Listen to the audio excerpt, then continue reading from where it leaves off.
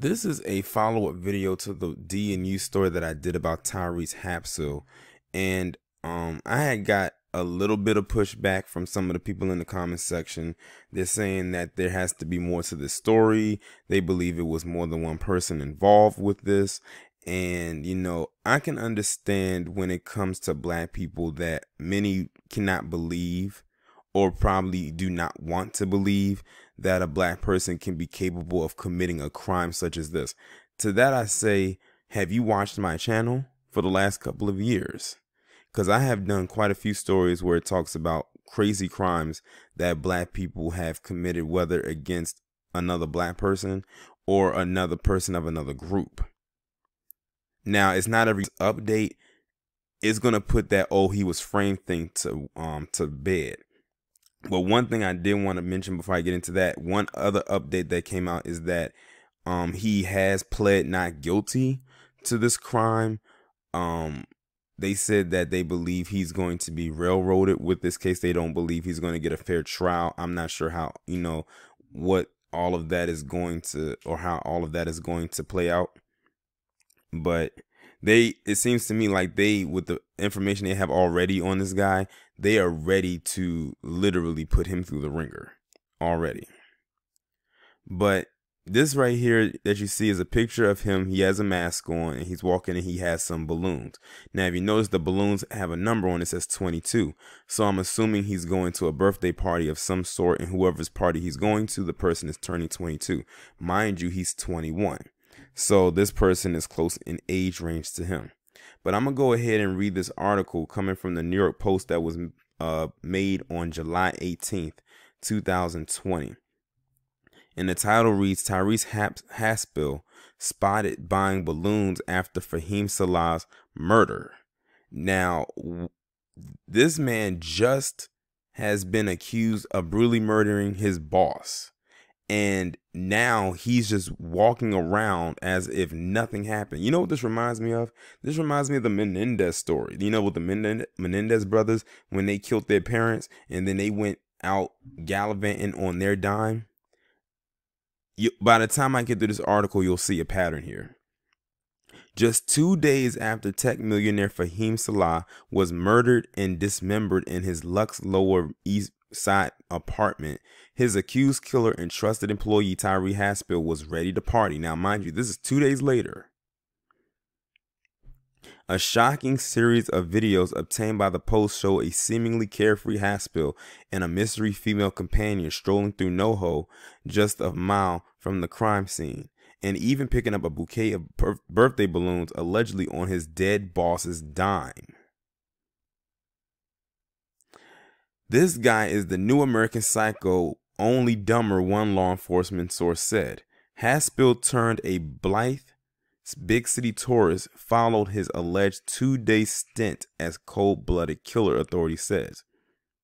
On Monday, Hapsil allegedly followed his boss, Salah, age 33, the CEO of ride-hailing firm Gokada, into his $2.2 million East Houston Street apartment, stunning him with a taser and then stabbing him to death, prosecutors say, over a dispute, $1,000 embezzled by Hapsil.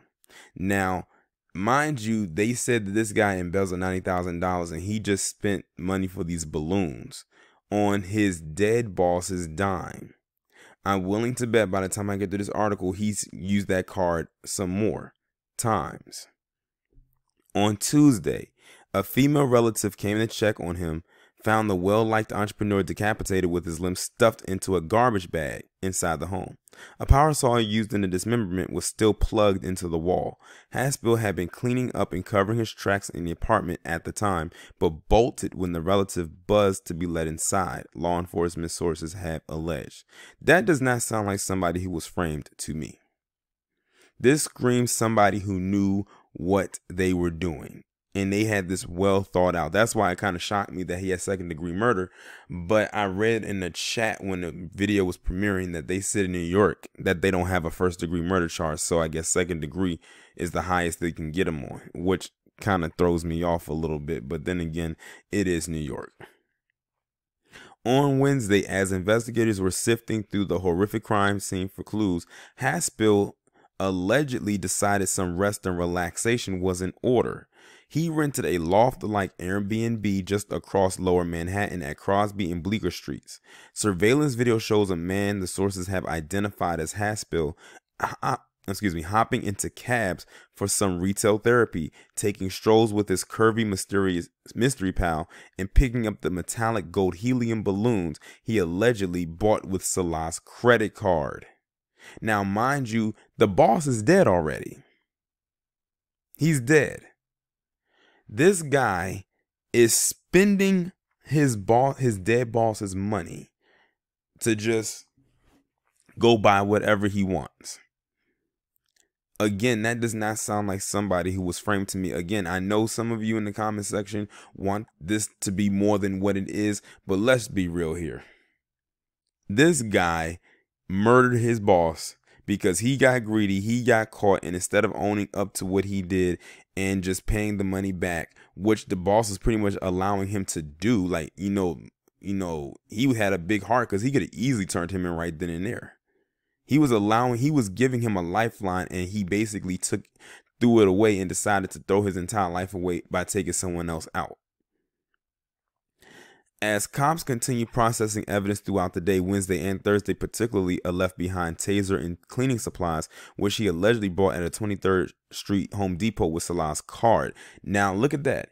Not only did he, buy all of this this stuff with his card, but he bought it other stuff like what he was using. Now, someone said in the comment section he had to be close to his finances. I went back and looked. He was close to his finances. He was his personal assistant, and he actually did have access to his finances. That's how he was able to embezzle all of that money. That's why I say he worked very close to him. I mean, that means he would have had to been getting paid pretty good, but he got greedy. And that's the point about it. Like I'm telling you, greed does not have a color. Anybody can be greedy. And when greed starts to take over, you're liable to do just about anything for it. It says Hapsil and his gal pal came and went from his rented pad. Mind you, still on his dead boss's dime. Multiple videos show her walking with Hapsil while carrying a leather tote bag from the pricey APC store on Mercer Street. Credit card records show he personally bought the bag for her, a source similar with the purchase said. In one video, the woman gets out of an Uber with Hapsil and is carrying a shopping bag from Christian Louboutin. At 2:20 p.m. Wednesday, Hapsil was captured on video, a curbside delivery of 3 gold-colored birthday balloons, 2 shaped like a 2 and the 3rd shaped like a heart. I'm willing to bet I wonder if those balloons were for her, because I mean, it seems like he's going on a major shopping spree for this chick. Hapsil, who had turned 21 in January and so was unlikely to be buying birthday balloons for himself, enjoyed just 2 days of shopping and celebrating at the NoHo apartment. So he was buying this for himself. Huh.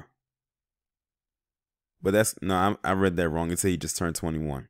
It couldn't be for him because he's not just turning 22. Early Friday morning, at least a dozen cops converged on the hideaway. Still more surveillance video shows cops walking a cuffed Hapsil to a waiting car. Later that day, the gold balloons would be visible from the street, sagging against the inside of the apartment's distinctive Hapsil will be seen. At an early Saturday arraignment, prosecutor says surveillance videos provides overwhelming evidence that Hapsil did indeed murder his boss. Hapsil was caught on camera at the Home Depot buying the saw and cleaning supplies found at the crime scene, Manhattan Assistant District Attorney Linda Ford alleges. Hapsil has been held without bail on charges of second-degree murder. His lawyers have cautioned against rushing to judgment. We are in the very earliest stages of ferreting out the truth. The life of this case promises to be long and complex, they said Saturday. We urge the public to keep an open mind. There is much more to this narrative than the accusations, an arrest by the police, and a charge by the district attorney. To me, it sounds like they're saving face, but it looks like now this is going to be a story that I am also going to have to attach myself to. But as it stands right now, it's not looking too good for him, especially for the simple fact that this guy has been spending money that he knows is not his on his dead boss's dime. All they got to do is pull that stuff back up in the records. And it doesn't look like he did that much shopping either. Like they said, he got some balloons. He bought his lady friend some designer stuff, and the stuff and the supplies that he used to kill his boss and to clean his mess up. And he did all of that in 2 days. But like I said, this is what greed will do to a person. This is what it will do. But this is the latest update right now as it stands. And y'all can choose to agree with me or disagree with me when it comes to this situation right here. And I know why people might, say it has to be way more to it than this.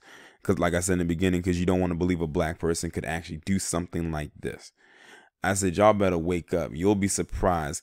Shoot, there's some black people out there that will do worse than this if money is the motive.